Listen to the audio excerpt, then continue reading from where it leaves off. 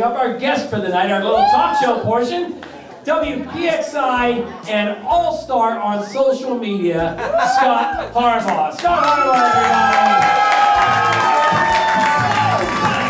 everybody! You know, when you're a computer guy in the neighborhood, people go, hey, can you fix my computer? And when you're a doctor, they say, hey, my kid has an earache or whatever. And I always want to know. So does everybody in your neighborhood go, hey, Scott, what about this weather? I pull my car into the garage, I close the garage, I stay inside. I open the garage, I come out of the garage, I go to work. No, no. Most everybody in my neighborhood, no. Everywhere else, yes. Yeah. And what would you hope that they would ask you about other than the weather? The Pirates. Yeah. The Steelers, the Penguins, anything besides weather. It's funny though, because people, if they stop me at the Giant Eagle, they think the only thing I'm capable of talking about is the weather. Which we all know I'm wrong all the time anyway. I'm not sure why you even ask in the first place. But anything else besides the weather. Here's a question here. It's I don't even know if I can pronounce it, but is cumulonimbus the funniest weather term ever? No, the funniest weather term, cumulonimbus is a thunderstorm cloud.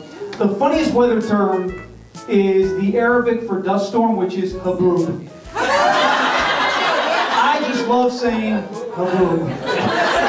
Unfortunately, we don't have haboobs here.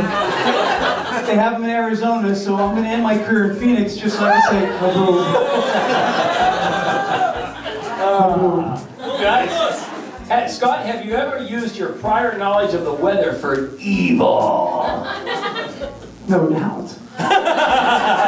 For those listening on the podcast, he actually just put his pinky to his lip there. That was beautiful. I think weather's just evil every day anyway. I mean, tomorrow's a perfectly good example. What is the multiplicative inverse of 1/7? The multiplicative inverse of 1/7 would be 7, wouldn't it? There you go. All right. Yeah. 730. 730 math SAT score. Thank you. 210 verbal. Here we go. Oh, Scott, this is a beautiful question. Maybe submitted by our bachelorette party, I would have to think. Because this is more like, he's so fixated on you, actually. I'll tell you what, we'll have security escort you out before he gets out of here. I guarantee it. All right. So this may be by your team over there, because it's kind of like wedding advice. Is it the size of the ship or the motion of the ocean?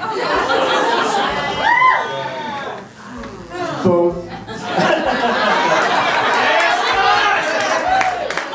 What do you do on the fly when the weather map looks like male genitalia?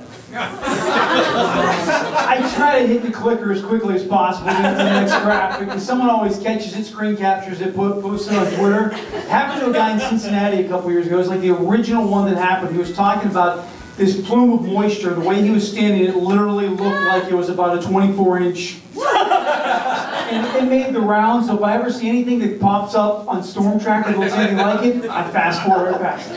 Scott, this is your one chance that you don't have on TV to rant about something. If you had 2 minutes to rant on something, what would Scott Harbaugh rant about? I got nothing to rant about. I mean, the Penguins are winning, the Pirates are undefeated. The Steelers are going to start, well, yeah, but I'm still on vacation, so I'm okay with the snow. I don't have the answer to that. I got nothing to rant about. My life is good. One last question then. Did you ever want to fart during a weather update and then make a funny face? Who says I haven't? With that funny face you just made right there. Did you just fart? Ladies and gentlemen, Scott Harbaugh.